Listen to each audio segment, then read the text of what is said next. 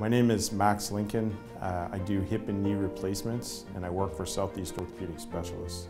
I had an early experience with orthopedic surgery. When I was 10 years old, I was treated at the hospital for sick children in Toronto, and I actually had a bone tumor.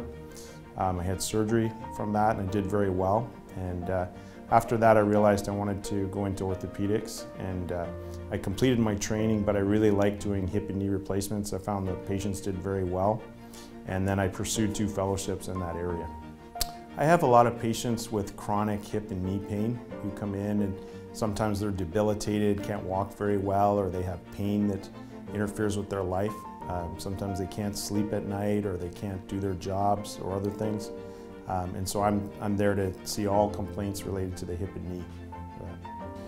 Most rewarding part is really the times when I step back. It's the times when patients come in and I just realize that I've helped them, which is what I'm here for. I really enjoy seeing a patient do well.